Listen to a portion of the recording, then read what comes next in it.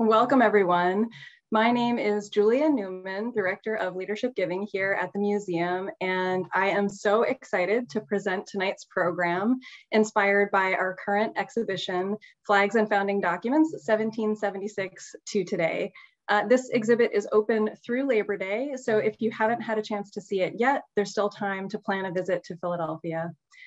I'd like to introduce Matthew Skic, Curator of Exhibitions, who is joining us live from the museum, and we'll welcome our special guest. Matt? Well, thank you, Julia. I'm excited to be here live from the museum inside Flags and Founding Documents. For those of you that don't know me, I'm Curator of Exhibitions here at the Museum of the American Revolution. I've been on staff here since 2016. And I served as one of the leaders of the project to put together Flags and Founding Documents 1776 to Today. It's an exhibit that brings together historic flags and historic documents on loan from private collections and tells the story of a changing and growing American nation. And tonight I'll be joined by Dr. James F. Hrdlicka from Arizona State University. And we're really excited to have Jim join me, and I'd like to have Jim say a few words about himself and about his career and how he became a young constitutional history scholar. So Jim, tell us a little about yourself. Yeah, thanks, Matt. Pleasure to be with you and all of you out there. Like Matt said, I'm Jim Hrdlicka. I'm currently a lecturer at Arizona State University. By training, I'm an historian of your guys' favorite subject, the American Revolution. So I'm especially thrilled to be doing this with you guys.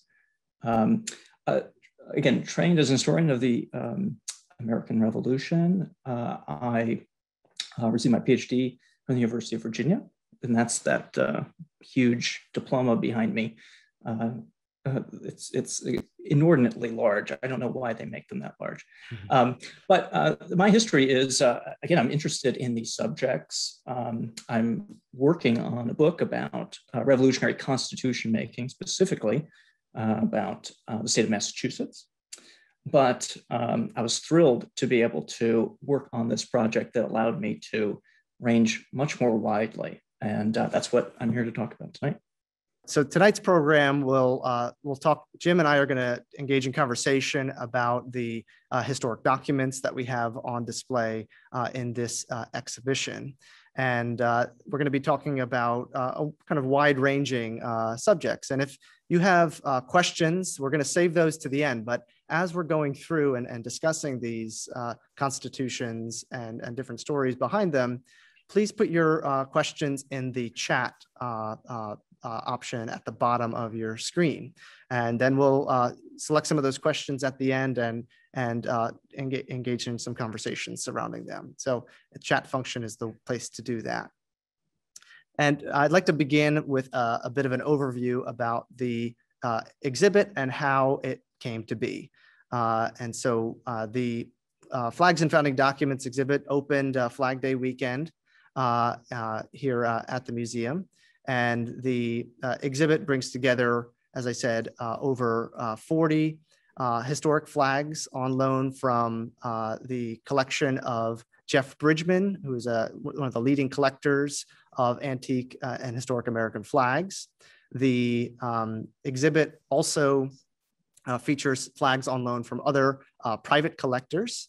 And the exhibit pairs those flags with a really amazing document collection focusing on state constitutions from the collection of the Dorothy Tapper Goldman Foundation. And Jim will talk about the Dorothy Tapper Goldman Foundation in a bit. The exhibit itself is in our special exhibits gallery, Patriots Gallery on the first floor of the museum. And that's where I'm sitting right now.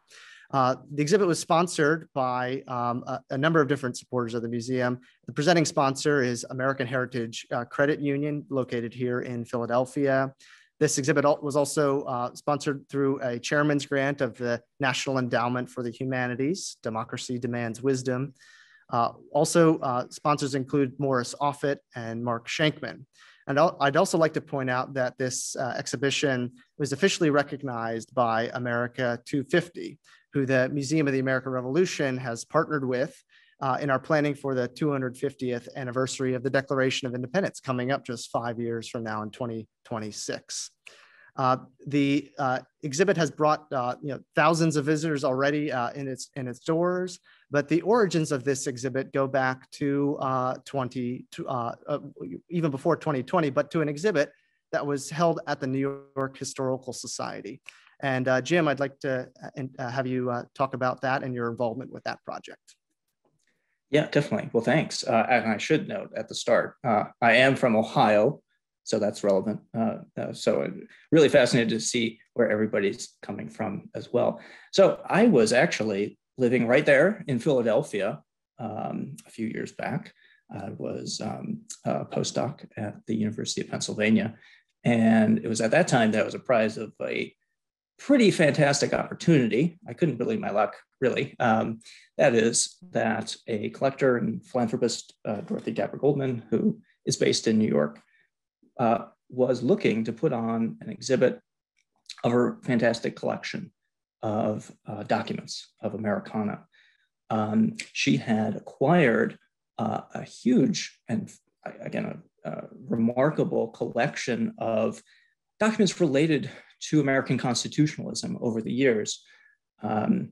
This built on things acquired first by her late husband, and this was a document that we'll certainly talk about, the printing of the US Constitution, a very rare Dunlop and Claypool printing of the Constitution. But over time, Dorothy had built up this wonderful collection of not just documents related to the federal Constitution, but also state constitutions. And so because she had all this cool stuff, she wanted to let as many people as possible see it. And so I was there in Philadelphia working on constitutional things. And since that's not a very far trip, I was invited to go up and look at what she had and see if there was a possibility that we could put on some kind of exhibit that would sort of accentuate the rich stuff that she had. And it was obvious that that was the case.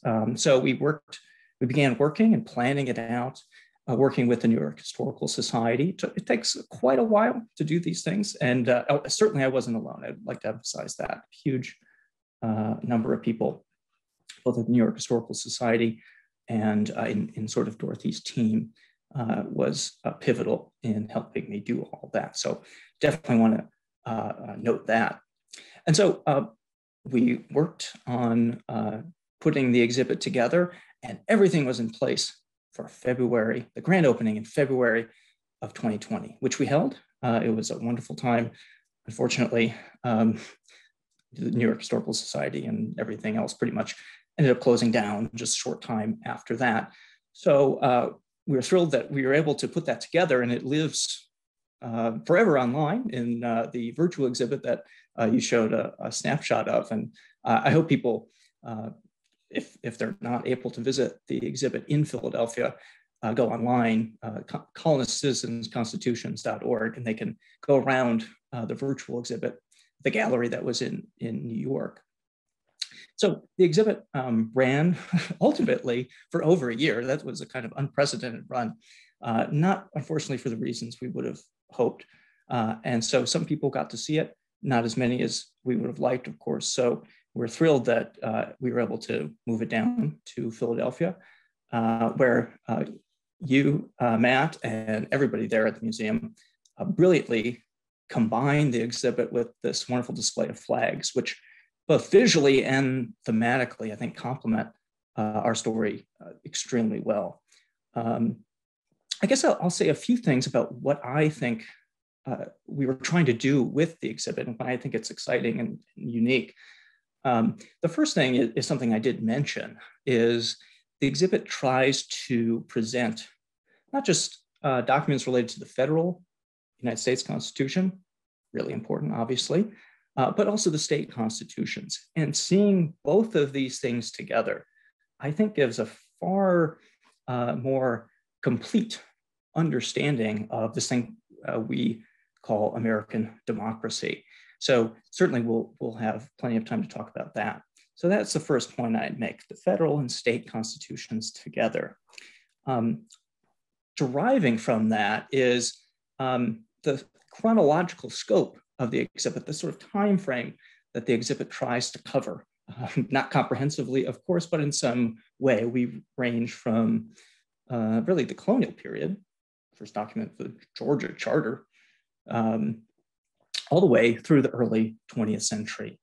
And even that end date is a bit arbitrary. It really reflects the fact that Dorothy's wonderful collection sort of tapers out in the early 20th century. But the whole point of the exhibit in some ways is that this experiment in constitutional democracy is not limited to one moment, but it's ongoing. And the whole point of it is that it's never going to stop.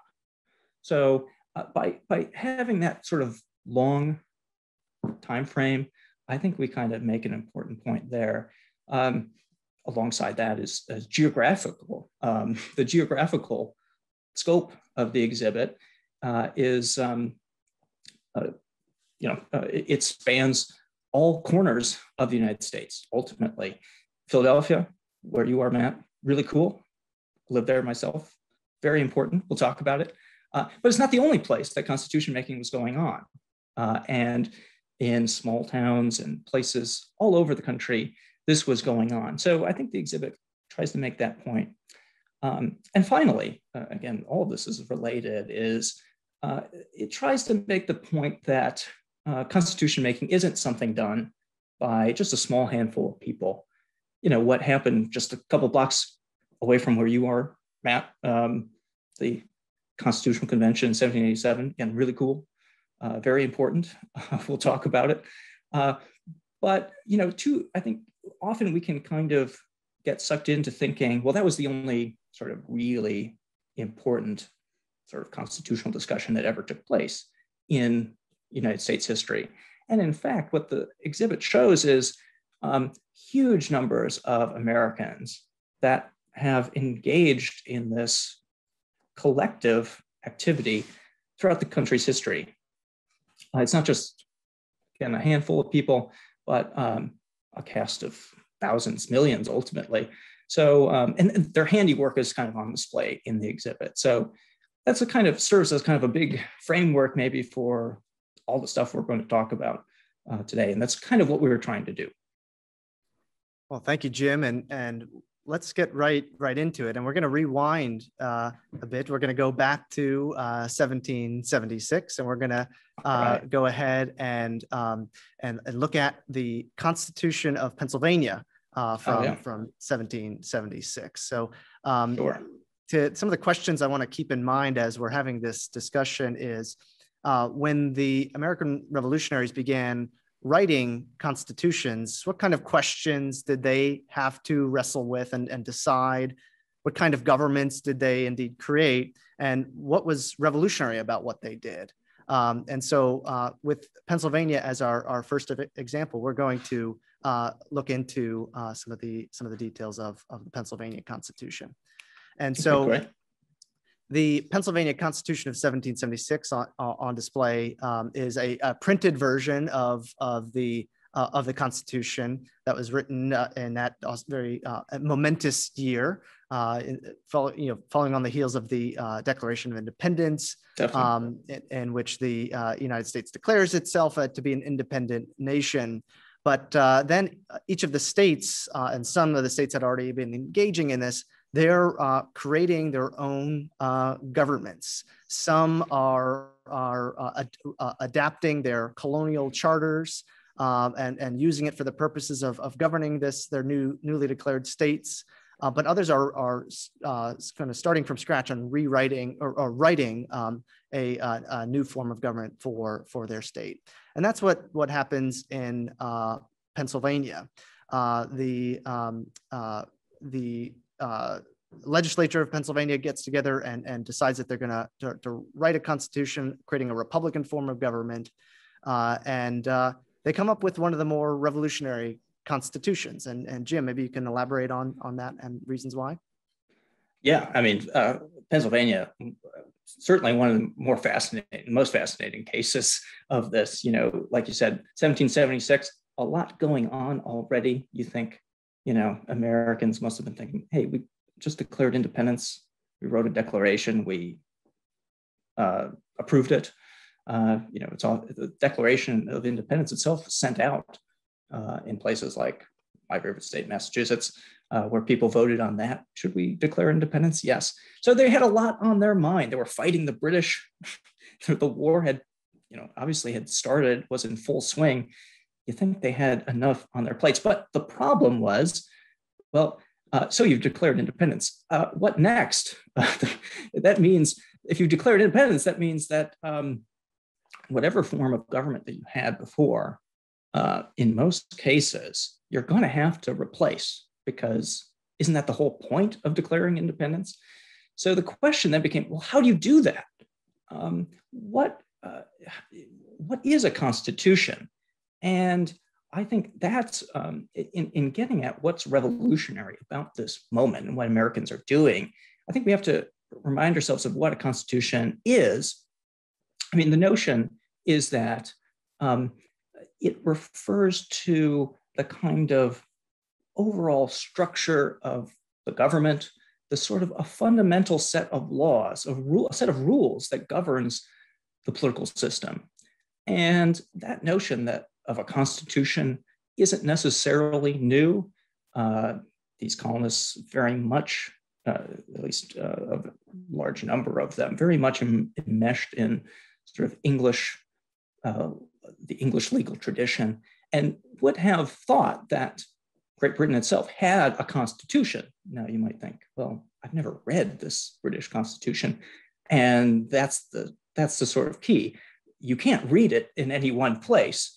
The British Constitution, as it had evolved over a very long time, was a kind of combination of understandings of some texts like the Magna Carta, Bill of Rights of 1689, various other sort of seminal developments, had all sort of congealed to create a sense that there was a fundamental system of government. There were certain things that were just sort of off limits. The Great Britain itself, and this is one of the great ironies in the years immediately preceding the American Revolution, is colonists would have looked to Great Britain and seen not a despotism, but they thought of it as an empire of liberty, that Great Britain is the greatest force for freedom in the world. And a large part of that is because Great Britain had a constitution, a set of limits on power. The king couldn't do anything he wanted. And so there was a understanding that any political society had some kind of set of fundamental rules. The trick is, if you're a British colony that had just declared its independence, you don't have hundreds of years to sort of gain some sort of general understanding of what the system should be. Often that's really bloody. There's lots of civil wars in English history. You don't want to go through that. So the trick is coming up with a way to decide all of these things relatively quickly. And one way to do that is, instead of having this sort of hazy notion of a constitution, let's write it all down in one place. It's going to be tricky because you're not going to think of everything at once, but you can do a pretty good job of laying out the basic structure. And as you said, Matt, a lot of these colonies are building on earlier documents, charters and other colonial documents that kind of give a framework for the government. And so in Pennsylvania's case, they have some of these things. Pennsylvania, pretty messy in the colonial period, right before independence. So the task of creating a government, this first constitution for Pennsylvania, is going to be going to lead to a very interesting document. Indeed, that is what they do. The Pennsylvania Constitution is notable in a few ways. One, there's no governor in Pennsylvania. There's a president, actually, of Pennsylvania, but he's a kind of head of a council. an executive council that isn't a second house of the assembly. There's kind of a unicameral legislature. That is, think of Congress today. There's House, there's a Senate. Both need to pass laws. Pennsylvania, nope, just one assembly that needs to pass laws. And in fact, and this is one thing we highlight in the exhibit, is Pennsylvanians have a sense that they really want to get government closer to the people. And they think, people should continue to exercise ordinary people, not just the representatives in the assembly, should continue to exercise a voice in the laws that are passed. And so one thing they do in their Constitution, Section 15, is say, we're going to print all the proposed laws before final amendment. We're going to send them out for the people, and everybody's going to be able to read them. And those laws won't go into effect until the next session of the legislature. Well, in the intervening period, there's going to be another election. And so everybody's going to be debating, the idea at least, is that they're going to be debating all these laws. They're going to, presumably vote for candidates to represent them.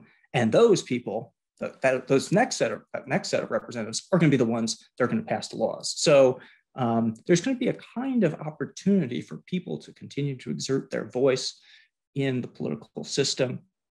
It's very novel. There's a lot of critiques of this form of government from both people within Massachusetts and people without. Ultimately, they rewrite the Constitution in 1790, but in this moment, 1776, this seems to embody something really powerful about the potential of the American Revolution. What might the American Revolution mean in practical terms, in terms of the governments that Americans are going to establish? Pennsylvania sort of scopes out one end of the spectrum. And one of the things I want to point out about Pennsylvania too is their voting requirement too. Their voting laws is it's not a property owning requirement for to be a voter in Pennsylvania, and so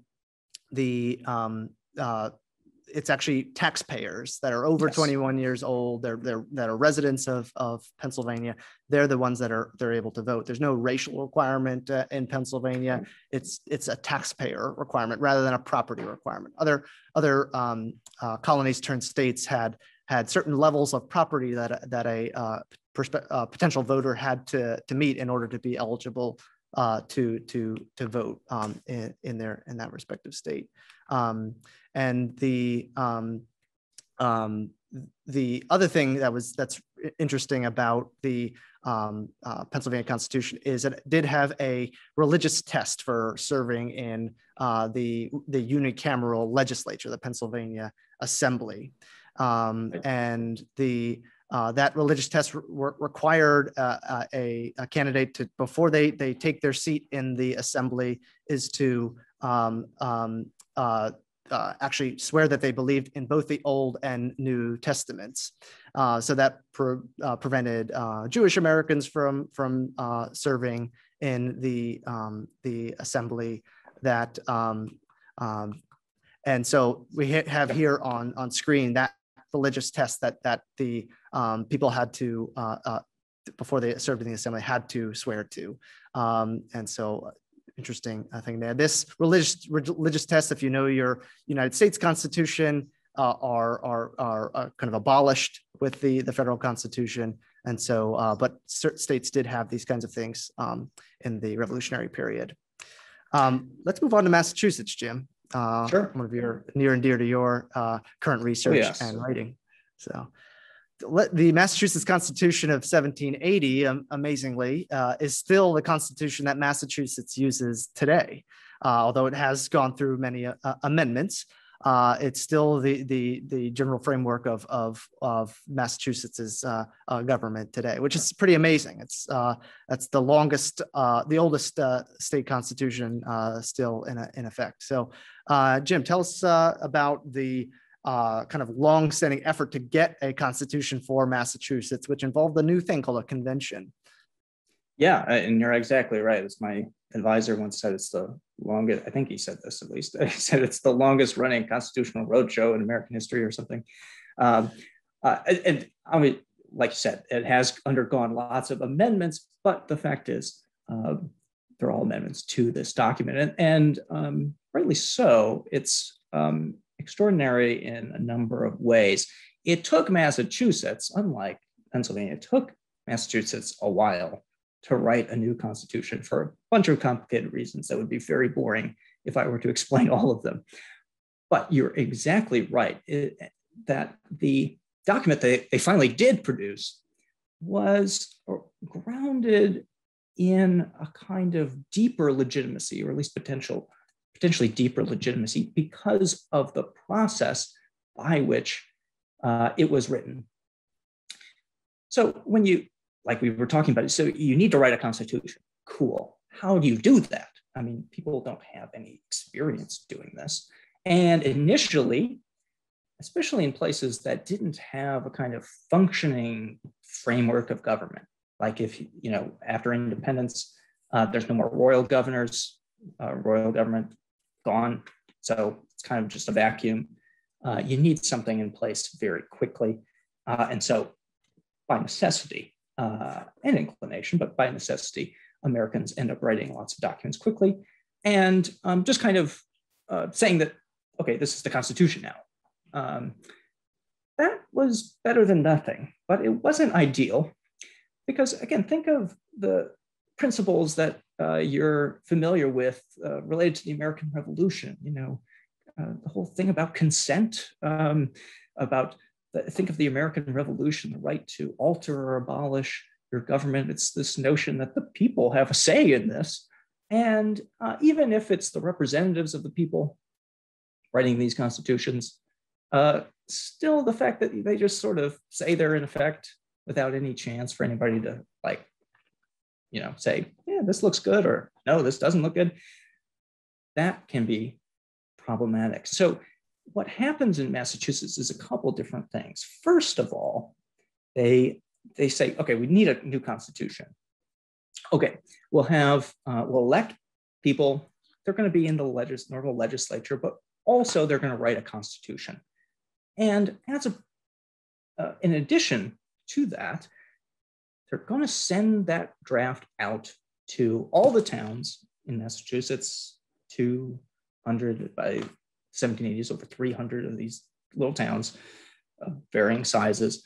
And everybody's going to get together. They're going to look at the Constitution and they're going to say what they like and what they don't like, and they're going to vote on it. And if they vote that they like it, then it'll be put in place. Now, the advantage of that, and this is what we call ratification, of course. Keep that in mind, because that'll come back and become a hallmark of American constitutionalism. The advantage of that is that you will, in some plausible, if slightly imperfect way, it's never going to be perfect, you're going to get a real sense that people actually have consented to the form of government that they're living under, right? The problem is that's actually, there's a lot of sort of questions you have to work out about how that process actually works.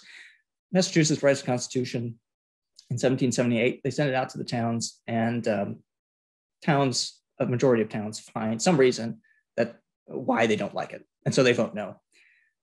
So first try down the tubes. So they have to get together and write a new constitution. Well, by this point, they decide that, this process of just the members of the legislature sort of taking time out of their day to debate the Constitution and write it, maybe that's not the best for a practical reason. One, they're dealing with a lot of stuff, especially related to the war, a lot of stuff going on. It's hard to compartmentalize. I can't multitask, and neither could they really well. So maybe it'd be better for that reason alone to have maybe a separate set of people get together and write a constitution. But also there's a deeper sort of theoretical foundation to this, is if you have a sitting government writing a constitution, maybe because they're in charge of implementing it, maybe it's not actually that good to have them writing the fundamental law, because they're going to be the ones bound by it. So there's kind of a conflict of interest there. But if you have what you call a convention, that you're going to get a group of people together, you're going to elect them, they're going to come together for the sole task of writing a constitution, and then they adjourn and go their separate ways. They have no power, they have no existence past the writing of the Constitution. That has the potential to endow this document with even greater legitimacy. And that's what ultimately happens in Massachusetts. They write the convention writes the Constitution, they send it out. Very complicated process of ratification. All these towns have tons of opinions on all sorts of things and write them down in a very complex way. They send them all back. The convention looks at them in sort of horror because they have no idea how to sort through all of this.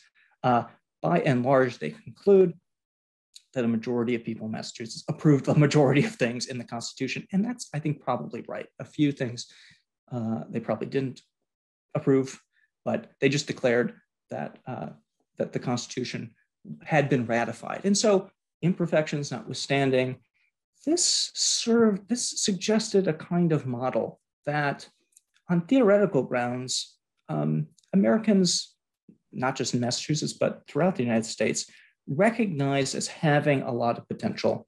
Again, the goal is to create governments that were legitimate, that people would comply with, that they would see as truly something that they had created.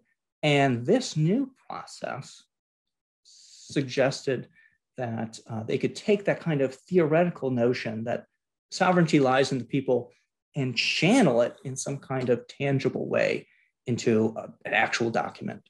So that's, I think, one of the cool things that happened in Massachusetts. Right, and I'd like to point out at the bottom of the image you see a Declaration of Rights, and a number of the state constitutions had their own declarations of the rights of the people. Pennsylvania had a similar declaration. You can see the text there, but I included it here. The first right, all men are born free and equal. So kind of quoting the Declaration of Independence and the earlier Virginia Declaration of Rights, and people are paying attention to this, and there's even cases of enslaved men and women suing for their freedom in Massachusetts because of this. The famous case of Elizabeth Freeman, also known as Mum Bet, successfully won her freedom in court, due in large part because of this Declaration of Rights as part of the Massachusetts Constitution. And of course, these declarations of rights lay the groundwork, the framework for the later bill of what we eventually called the Bill of Rights as part of the federal Constitution.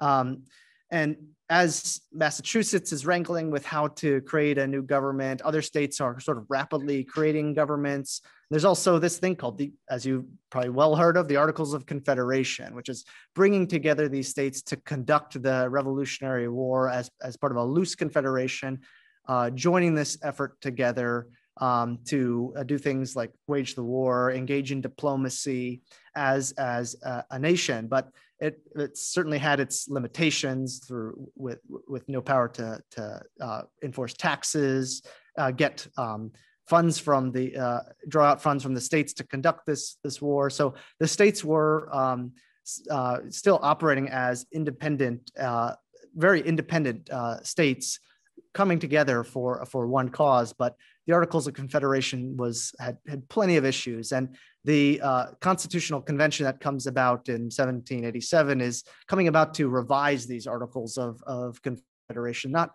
to toss them out initially, but that ends up what's happening. So in Philadelphia in the summer of 1787, just 2 blocks away from where I'm sitting right now, delegates come together to work on amending and improving the Articles of Confederation, but they end up coming up with a brand new document that becomes the United States Constitution. And one of the amazing documents that is on display here in Philadelphia on loan from the Dorothy Tapper Goldman Foundation is what's known as the Dunlap Claypool printing of the Constitution, printed on September 17th, 1787. That's the day the Constitutional Convention ends. Here in Philadelphia. That night, it's the document itself is printed and distributed to the states for ratification consideration at the state level. This is a really amazing rare survivor. It's one of about 15 or so that survive from 1787. This is the only one that still remains in private hands. All the rest are in institutional collections. So pretty amazing. It's a rare opportunity to see a Dunlap Claypool printing from the very first official printing of the Constitution on display. And of course, there's a lot of connections between what the Constitutional Convention decides upon and presents to the states, between the very many connections between the revolutionary state constitutions like that of Massachusetts and Pennsylvania that we just talked about. So what are some of the lessons that the Constitutional Convention learned from the state processes of creating constitutions? Jim, can you share some interesting stories about that? Yeah, well, a huge topic, of course, that we won't be able to cover everything, but right.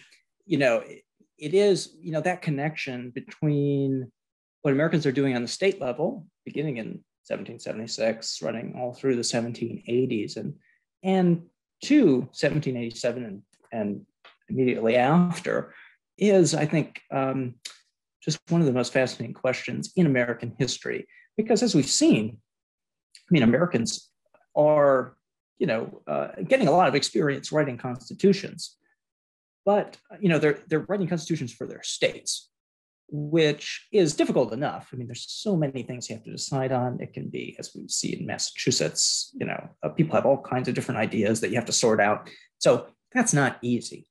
But the advantage is that you're writing, a plan of government for, basically that's designed to do something you're familiar with, right? These states had been colonies before, they had had governments. The same people who are writing the new state constitutions have a familiarity with how those governments worked. They knew the kinds of things that those governments needed to do. And so, they had some blueprints in mind, that they could kind of build on and kind of tinker with to accord with new circumstances. When it came to what all of those states are going to collectively comprise, that's the real trick, because that was unprecedented. The states had, of course, all been part of the British Empire, but they had not had any formal connection to one another before. They'd been sort of next to each other. But, if you were in Massachusetts, ultimately, you had no say in what happened in Connecticut. And in most cases, it probably didn't matter much what Connecticut was doing. This is very different because, hey, starting in 1775, you're fighting a war against Great Britain. It's really tough to beat Great Britain. They're really powerful. And so you have to cooperate in that endeavor. As we saw, you form a kind of, the United States. The Declaration is declaring something called the United States. Much later, Thomas Jefferson will say the Declaration is the fundamental act of union of the states, this idea that something is being created. What exactly that is sort of an ongoing question. In the Articles of Confederation, which we showed, this is an attempt to figure out how this was going to work. It really resembled something more akin to a kind of international alliance in some ways, but very tricky because the Continental Congress or Confederation Congress that was created, this sort of national body, had lots of powers to do stuff, to borrow money and form treaties and all these things. But ultimately, as you said, Matt, it left it up to the states to implement all of those policies sort of voluntarily. So a system that works very differently from any state constitution. And so the question that Americans are facing in 1787 as they're gathering, the delegates are gathering in Philadelphia, is, okay, how do we actually form something that both respects the states? Americans like their states. They don't want to get rid of them. But accomplishes all of these other goals that even in the Articles of Confederation, we had agreed collectively we need to handle together. And so I think the strategy that they end up adopting, and they probably don't, not many people go, or if any people go to Philadelphia with this in mind, but I think it kind of, the solutions kind of lay themselves out as they start debating this, is, well, look, how in any political society, in any state, do you get buy-in from all the people of that state, Massachusetts, Pennsylvania, whatever? Well, you have representatives that represent various constituencies in the state. They get together. They're the one that passes laws, just agrees on what to do, and those laws are seen as legitimate because, again, they're acts of, the representatives of the people. And that model, you need to represent all the people of these states in a sort of more nuanced way than the Articles had. The key thing about the Articles, every state gets one vote, no matter how big it is, no matter how many people it has, every state gets one vote, which is important because people like their states. But if you're trying to apportion, say, taxation, not as compelling, because if you live in a big state, why should, if you live in New York, why am I going to let Delaware tell me what, there's not many people in Delaware, great state, but, you need some kind of system of representation that is going to allow you to say, okay, we have actually consented to all of these things and we'll do them. Ultimately, that's what they end up doing in the great question that really faced the convention is how do you represent all of these states? And the solution, as everybody knows here, I'm sure, is in one house, they have representation proportional to population. Another house, the Senate, each state gets 2 votes. And so that kind of sets, that allows the convention to go forward and decide on other questions. But really the United States Constitution, in key ways, well, again, acknowledging and respecting the integrity of the states, is going to, at least in some ways, function more like a political society that Americans are familiar with on the state level. The sort of principles of consent that they espouse throughout the revolution are going to be applied on a different level. And I think that's what allows Americans to come to terms with this very novel and sometimes sort of scary new federal government. What is this going to mean for the future? But I think that's how they ultimately begin to do it. And there's concerns about strength of the states. There's concerns about strength of this new federal government. But ultimately, what happens is that the federal Constitution, it still leaves a lot up to the states in 1787, and we're going to see some of those issues play out in the 19th century about voting rights, about slavery, about popular sovereignty. It's there's a lot still left up to the states in the 1787 Constitution, and I just want to point out a block and a half away, we're done. Right now we're Dunlap and Claypool printed that Constitution that we have on display right here in the heart of Old City, Philadelphia. And so as the United States moves into the early 19th century, and of course, at the end of the 18th century, states are being added to the Union. There's provisions in the Constitution that allow for the admission of new states, and that they had to create republican forms of government. They had to be approved by Congress. And so we're seeing states like Ohio and Illinois, Alabama, Louisiana, all joining this union. Of course, with westward expansion, this land is being taken from Native Americans. And many Native Americans are resettled by the United States government in reserved territories in places like what is now Oklahoma. One of the nations that is removed is the Choctaw Nation, which was largely based in what is now Mississippi. And one of the interesting things that the Choctaw Nation does is that after they are forced to be removed from their their original homeland and move to what is now Oklahoma, they actually write their own Republican form of government and write it down in a constitution that's very similar to the federal constitutions. And Jim, just a quick word about this constitution and some interesting things about it. Yeah, really fascinating, because we have to remember Native Americans are adopting various strategies to respond to all of the things that are happening and that you just described, Matt, is what is the best strategy for preserving autonomy, freedom, in the face of what is often, almost always a very aggressive either federal government or Americans acting through their state governments.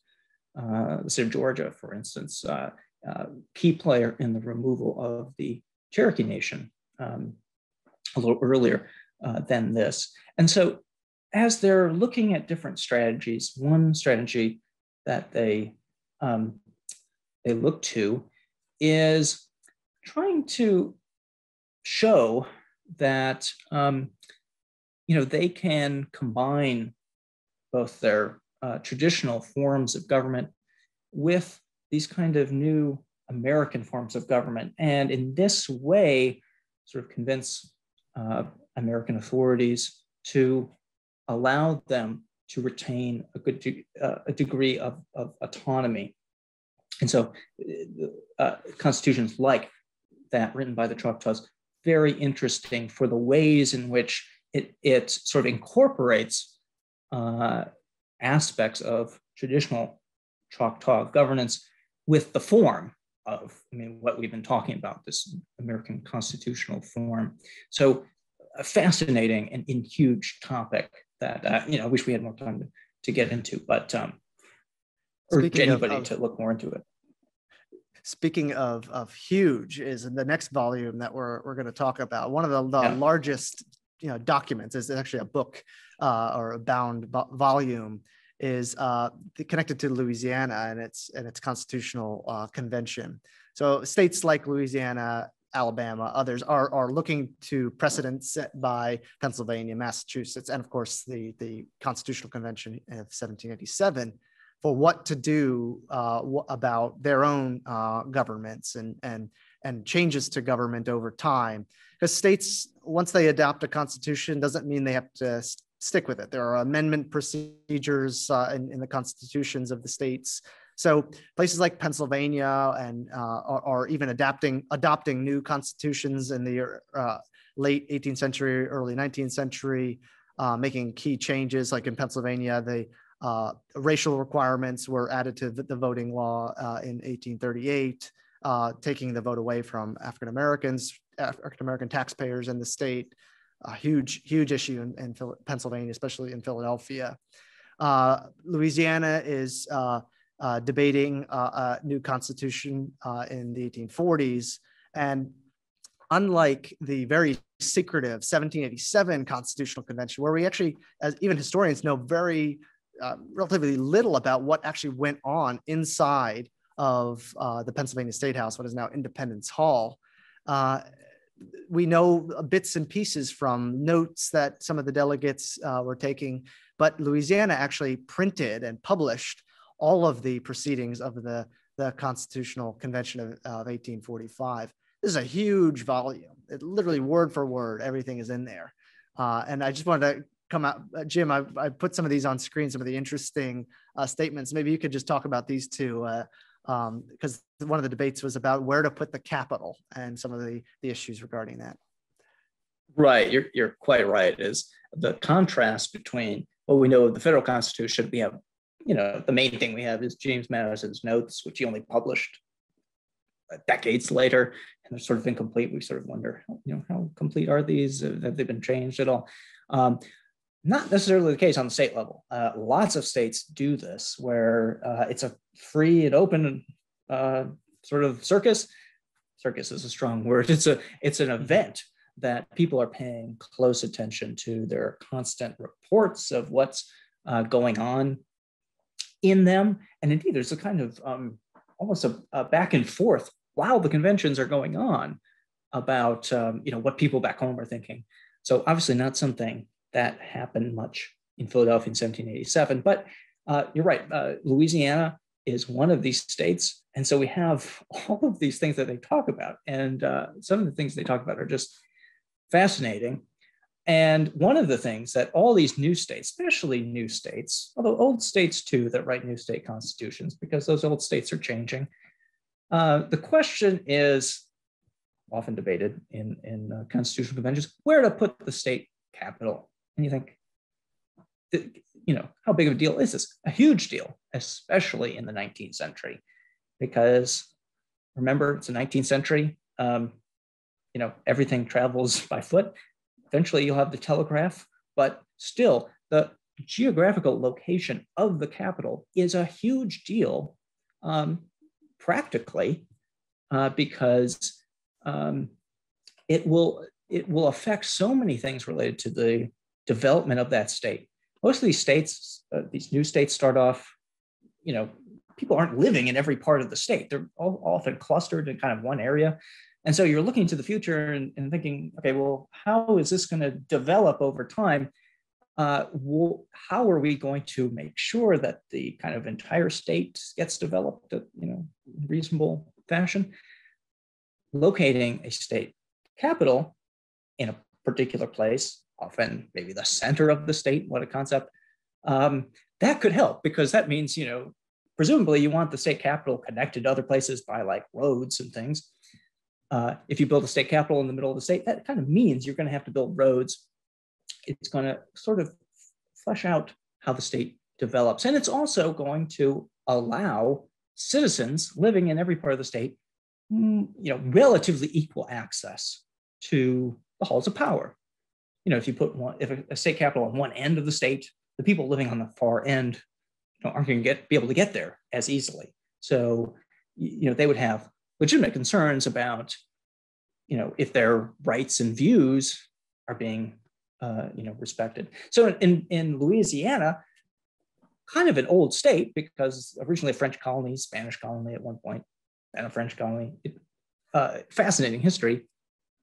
But by the 1840s, they are debating a new constitution, and this question of where to put the state government comes up.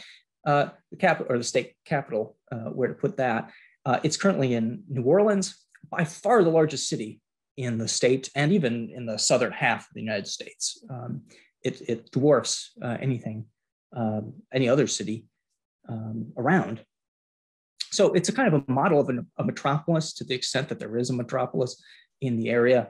And the concern, voiced kind of self-servingly by people not from New Orleans, is that if you put the capital in New Orleans, all the officers of government are going to be in New Orleans, and we all know cities are kind of dens of bribery and all kinds of other nasty things that are going to corrupt the government, and so bribed with gumbo and turkey, apparently. Exactly. This is a speech that somebody gives, and this guy's, I think, defending having the capital in New Orleans, and all these sorts of accusations going on about how awful New Orleans is. And he goes, has anybody been actually bribed with a plate of gumbo here?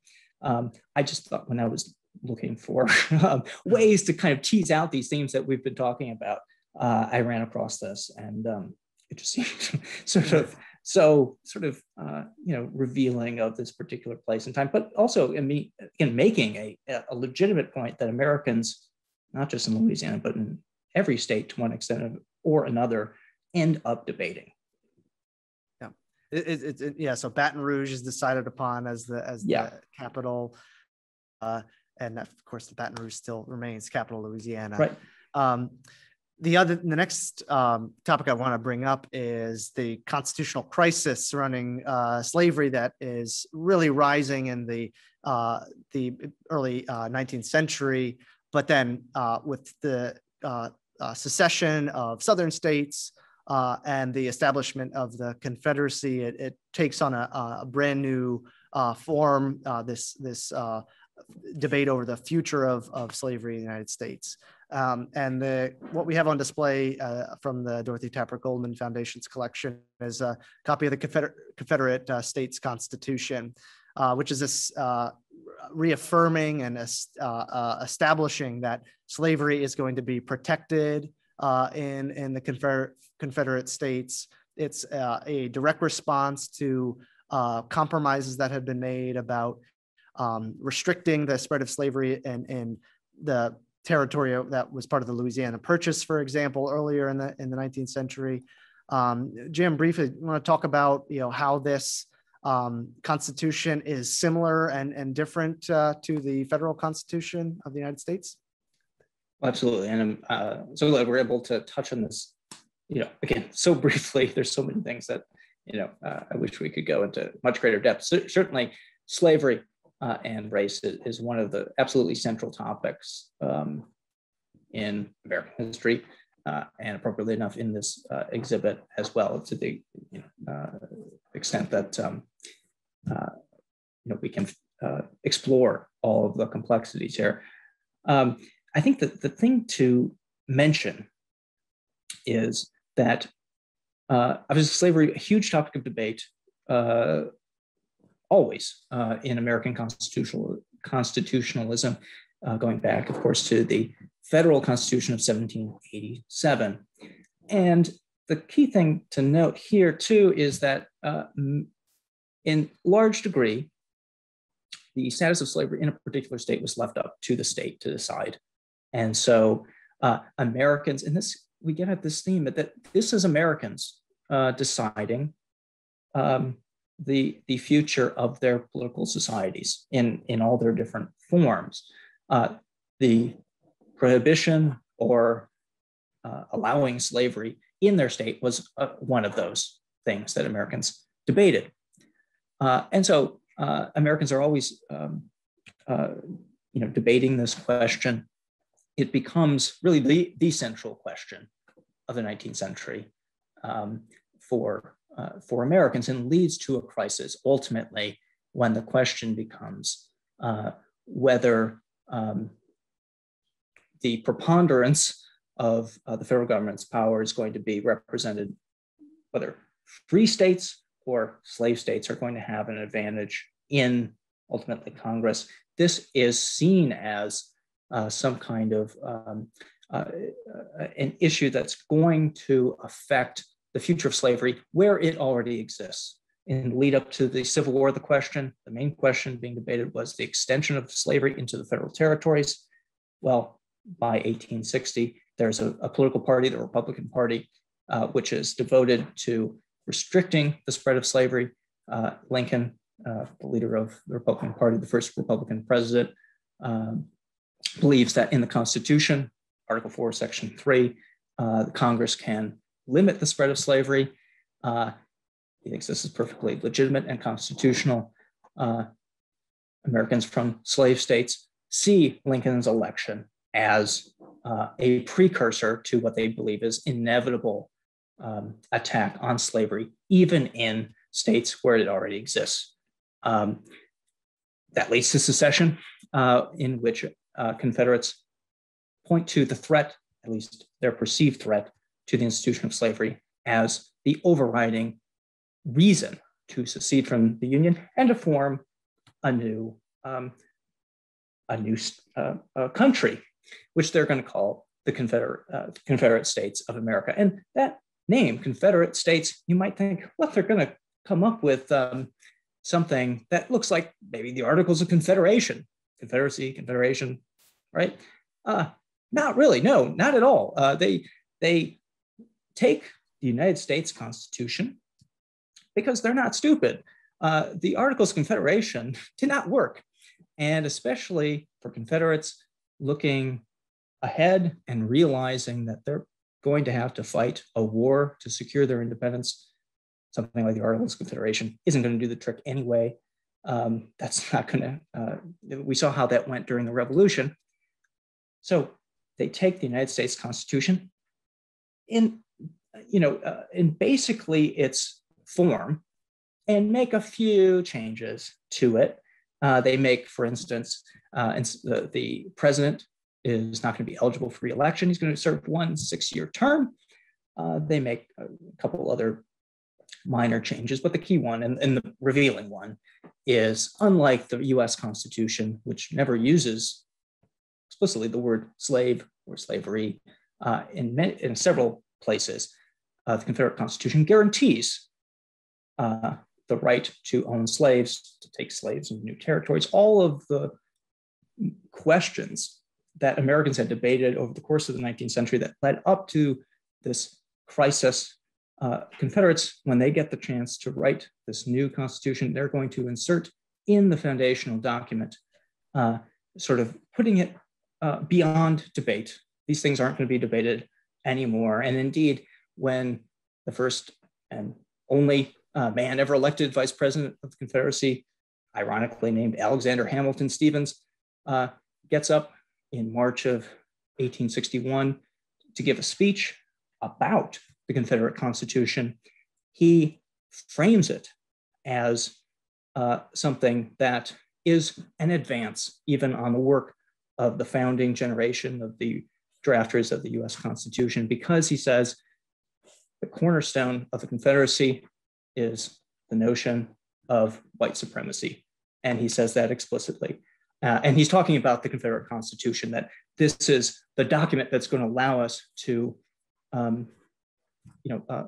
enshrine that, what he says, fundamental and moral truth. So incredibly important thing for us to reckon with. And I'm glad we're able to display this document, because it's part of this very complicated story of American democracy that we're telling. All right, thanks, Jim. And I wanted to point out this flag that you could probably see behind me that we have on display on loan from Jeff Bridgman. No union with slavery, 13 alternating black and white stripes with an eagle in the canton or upper left corner. 23 stars on this flag. It's from 1861. There were 34 states in the United States before secession. So minus the states that seceded, this is an exclusionary flag. So removing the stars of the states that has seceded. Abraham Lincoln was very much against this when he became president. He wanted to emphasize that the Union was still together. Removing stars from the flag would serve to sort of legitimize the Confederacy. He wanted to make sure that the Union held together. So really amazing flag that we have on display here, connected to that story of the Confederate Constitution and the crisis over slavery in the 19th century. The last few things I want to bring up here are as the United States is expanding even farther west, there's some interesting things going on in places like Wyoming, and Utah, and the franchise is expanded in Utah, in Wyoming, for example, to include women. This is partly progressive, also partly practical. There were, Jim, I know you write about this in the book that accompanied the exhibit, but there are actually very few women in Wyoming at the time. They're seeking to boost the population there as more and more people are moving to Wyoming. Anything you want to mention here with that? Yeah, really fascinating. I mean, one of the key questions, and one of the many things that it'd be great to talk more about. I know you guys are going to have an exhibit that just explores more of this question of women voting and the history of women voting. The fact is, there's nothing in the U.S. Constitution that would have precluded a state from allowing women to vote. There's nothing in there. It's up to the states to decide. And so you think, well, maybe some state will explore this, but it takes until 1889, with the exception of New Jersey, of course, for a very brief set of years in the 1790s and early 19th century. But that's the exception. Until Wyoming in 1889, women had been able to vote in Wyoming Territory before this. A very interesting story. Not a lot of people, not a lot of white settlers living in Wyoming at this time, we should note. But when it came time for Wyoming to write a constitution in 1889, they decided, after they had a very brief debate, revealing, but mainly revealing in the fact that the convention just continues the policy of allowing women to vote in 1889. And so that's the first state whose constitution explicitly guarantees the right of women to vote. And you think, well, the dam is going to break. Other states are going to allow women to vote soon after this. A few do. but it's going to take another generation or so before the idea that women should vote in general throughout the United States ultimately is guaranteed through the 19th Amendment. But here we see kind of the relationship between what's going on the state level. Americans can push for different provisions that may not be generally accepted yet, but they can try them out, convince other Americans. Look at Wyoming. The sky hasn't fallen in Wyoming when they let women vote. This is just an extension of the sort of principles that we fought for in the Revolution, that we pride ourselves on. And so that's a kind of interesting connection between the state and the federal thing that, levels that we've been talking about. Right. Each state's a little different. So I wanted to point out the bilingual New Mexico Constitution of 1910, both Spanish and English, because it's reflective of the population that was living in New Mexico at the time and still is. So there's a lot of difference at the state level. Federal amendments are sort of leveling the playing field in many ways in terms of codifying who can vote, who can be a citizen, especially with the 13th, 14th, 15th Amendment, the 19th Amendment. These are increasing the sameness at the state level by making change at the federal level. So interesting story of how that historic progression happens. And so we're winding down here, and I wanted to open up some time for questions. So I wanted to bring up, we'll take a look at the chat. I know, I believe that there's been some questions asked. We'll take a look at some. And so let's see, I want to take a look at, and Jim, I think you can see these as well. So yeah, great. So let's go.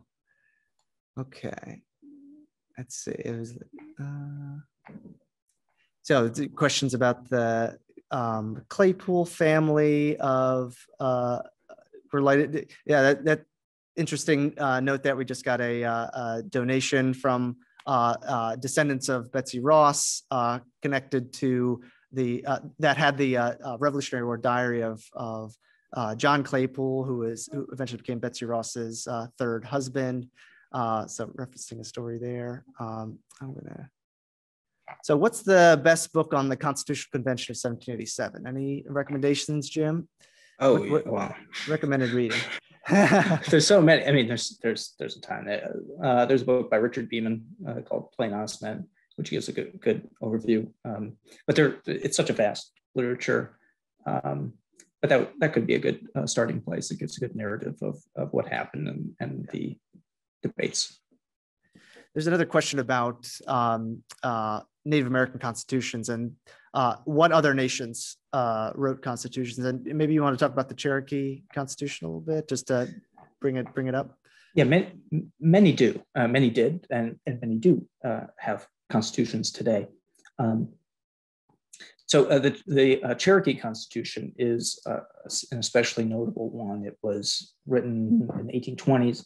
And again, it was part of this attempt by the Cherokees to secure their place in this new transformed continent. And the Cherokees and other nations did very interesting things in order to try to, again, these are all different strategies. And so different Native American groups in different places in different circumstances end up adopting, different strategies to pursue here. But one strategy adopted by the Cherokees is to write a constitution. I mean, Cherokees had also created a written language. Cherokees, like the Choctaws, allowed slavery, actually, and they pointed to this as another sign of their ability to kind of coexist in this American society, alongside this American society, owning in this, again, specific 19th century context. They could argue that doing things like owning slaves, African-American slaves, was a sign of their, the fact that they were just like other Americans. And adopting a constitution, as we mentioned, was another way to do that. But in different circumstances, that act of writing a constitution could be seen by white Americans as a kind of threat that, and this is generally how this was received by the, when the Cherokees wrote a constitution, that it seemed to sort of, even in a greater degree, mobilize Americans to figure out how to remove the Cherokees from the lands they currently possessed somewhere else. So again, an enormously complex story. I wish I were more of an expert on this to give you guys a full explanation, but there's a wide range of scholarship available on this. Great. And the key, I mean, a big point I would make is that we've been talking about Americans taking a big role in drafting their own constitutions. And a point that maybe hasn't been emphasized enough is, obviously, at many points, large numbers of Americans have not been granted the opportunity to participate in this formal way in writing constitutions. But that should not lead us to think that all of these groups, again, sometimes or another, who have been denied this opportunity, have not exerted a profound impact on American democracy at all times. They absolutely did. And we need to pay attention to that. So Native Americans, African Americans, many other groups fall into that category. So I want to emphasize that. And Jim, another question we had was about whether one particular state constitution served as the primary model for the federal constitution. Was it Massachusetts that was sort of the key model, or? Yes and no. I mean, in a lot of ways, it was more of a model than, say, the Pennsylvania Constitution, just because John Adams, ever heard of him, drafted he didn't like the Pennsylvania Constitution. He drafted the Massachusetts Constitution. The convention changed a bunch of things that John Adams didn't like. But many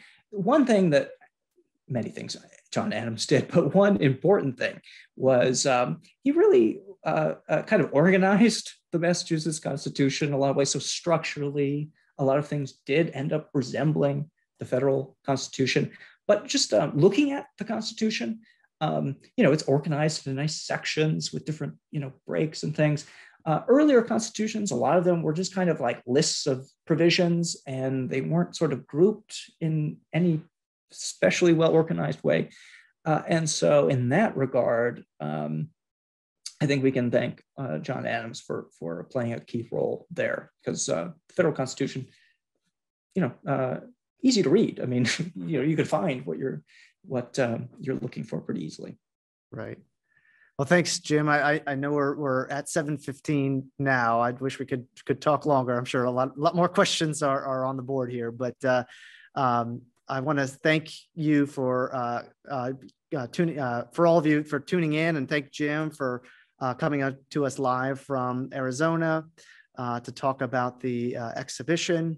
We're looking forward to more great things coming up at the museum, including our special exhibit that'll open in the fall, Liberty, Don Troiani's Paintings of the Revolutionary War.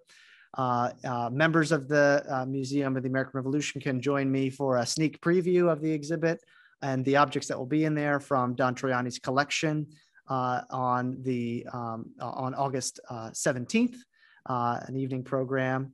And I want to thank you again for tuning in, and I hope you can come back and see Flags and Founding Documents on view until Labor Day. Thank you for joining us. Thank you, Matt. Thank you, everybody.